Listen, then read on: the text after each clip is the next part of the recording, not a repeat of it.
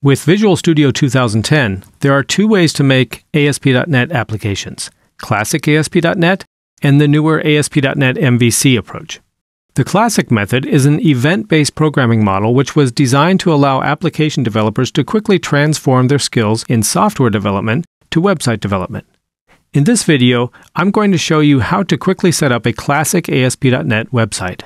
So let's say you're a C# developer and you want to make a little website for a C# user group.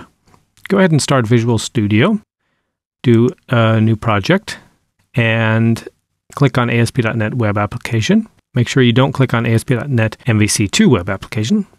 Click on ASP.NET Web Application. Give it a name. Let's call it User Group, and create it. The nice thing about the projects now in Visual Studio 2010 is that they are templates of websites. So when you start, you have a full website that's clickable. And basically all you need to do if you want to live with this template is to change the information. So let's say we want to advertise the next meeting, current meetings, and then we want to say here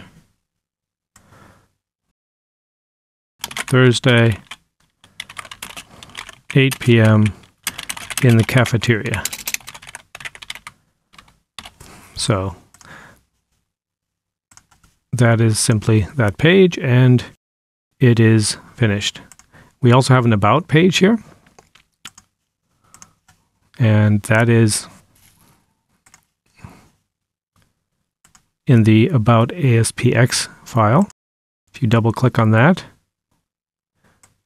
change the HTML there, we learn C#, and now we have two pages: home, current meetings, and about our information here. Now we want to also change this title. The template is using the concept of a master page, so just double click here on Site Master and you'll see the text here. C# user group. Go ahead and run it again. And things are looking very personalized now. Let's put some interactivity in this just so I can show you how to respond to an event, such as a button click. So we're in Site Master here. Let's go back to default, for instance, and then go into Design View. And in Design View, first we want to stop it running here. In Design View, you'll have a toolbox. If you don't, you can add it here, other windows, and just turn on the toolbox here. Let's put in a button, and when the user clicks it, he'll see the topic of the meeting. So go ahead and hit Return here, and then you could just drag a button in.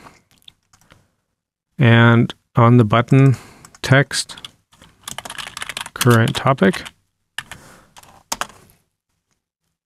And we'll need a place to, I pressed enter there, to display the topic. So let's drag a label over here and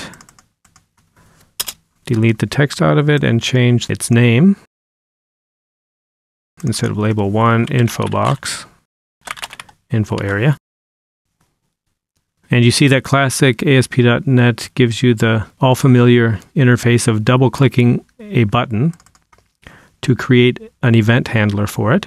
And so all we have to do then is say info area dot text equals, and then type the name of the, the name of the topic that's going to be talked about at the meeting, reactive extensions, let's say. And now if we run it, we have some interactivity.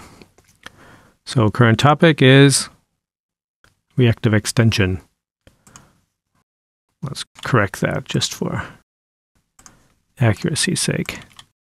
But you can see here with classic ASP.NET, you don't have to worry about any of the reposting issues that you have when you're working down at the HTML level. Right? If you were programming in PHP, for instance, you would have to somehow handle the button click by using JavaScript or jQuery or a form and post it back to the server, etc.